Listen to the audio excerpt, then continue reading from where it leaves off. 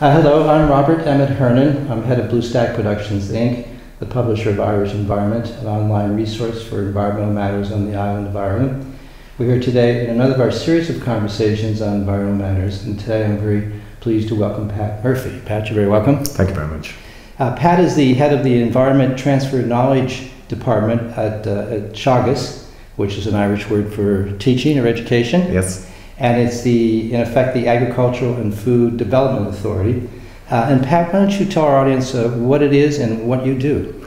Okay, the Teagasc is involved in a number of different aspects of agricultural development. We have three main functions: agricultural research or agriculture and food research, agricultural advisory services, and agricultural education, vocational education to new farmers. We have about 1,300 staff in total across those three functions. We're based right around the country. We have advisory offices, about 60 advisory offices around the country. We operate 5 agricultural colleges, and the research is run out of 6 main research centres. So we serve the combined needs of the agricultural community for research, advice and training delivered in an integrated way to farmers.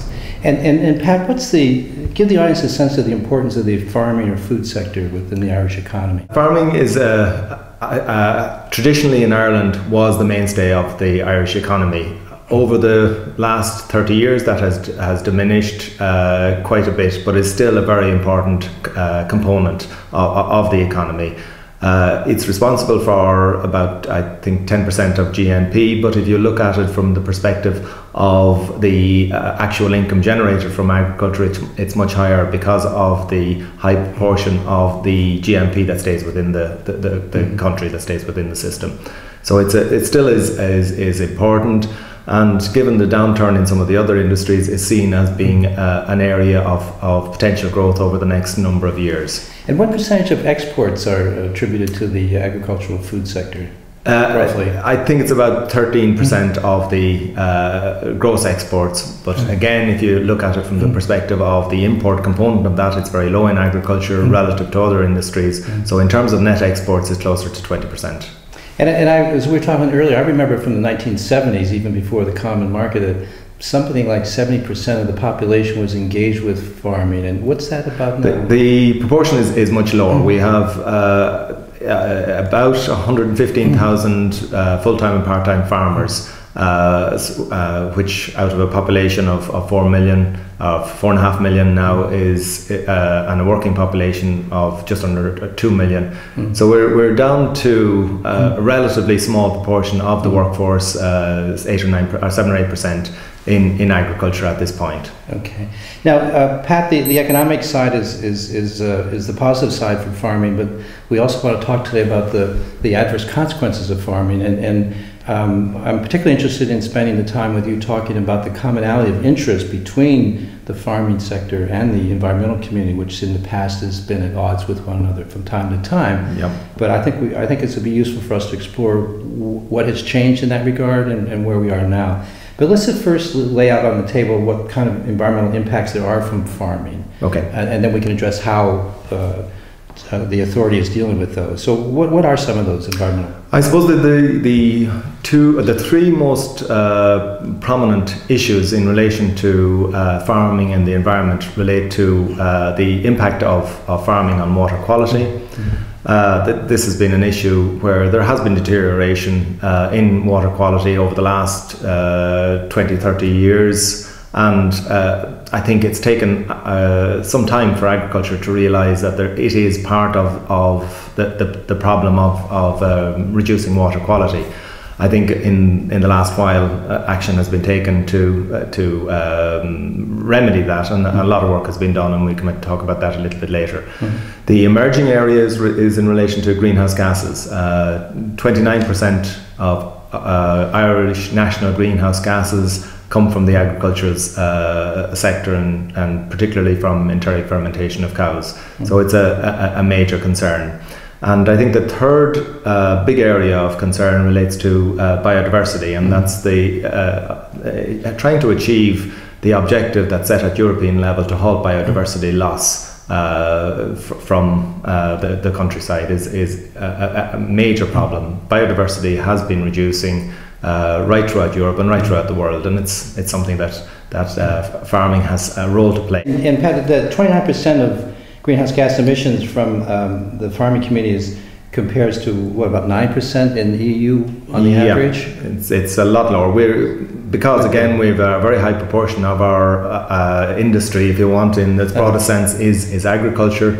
Yeah, we have a very high percentage of greenhouse gases relative to other countries, which makes it a particular problem for us, because agricultural greenhouse gases are much more difficult to mitigate than other areas of industry.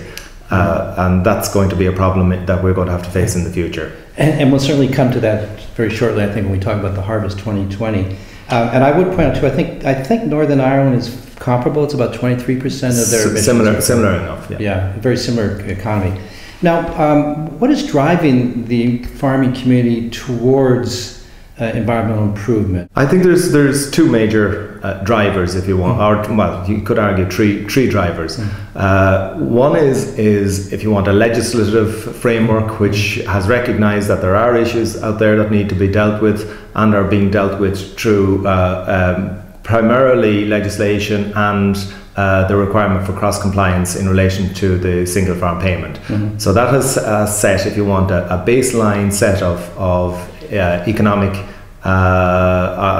economically connected legislation by which farmers have to farm if they want to get their single payment. There are then a series of other legislations, such as the Nitrates Action Plan, the Nitrates Framework Directive, where legislative requirements are put in place to limit certain activities on farms, such as the amount of nitrogen and other fertilizer that can be used in production. The other, I suppose, main element of a policy initiative is the agri-environmental schemes, which operate to incentivize farmers to take on board environmental actions, positive environmental actions. For a period of 16 years, we had the REP scheme, which has been replaced in recent years by the agri-environmental option scheme, or the AOS scheme. And those pay farmers for specific environmental outcomes. And I think the third issue there, and cannot be forgotten, is the inherent desire among farmers to improve the environment. They see themselves to a large degree as the guardians of the environment, the guardians of the rural environment. And I think farmers want, the vast bulk of farmers want to do what's right to improve environmental conditions. So I think those are the three drivers. One is a legislative, if you want, it's the stick approach, there's the carrot approach in terms of agri-environmental schemes, and then there's the desire to do the right thing. You know, Pat, I'd always thought, and I think many people did, that the Rural Environment Protection Scheme, the REPS, was a very fundamentally successful program. And what's your sense, while that program is now ended, what's your sense of the legacy of that program within the farming community?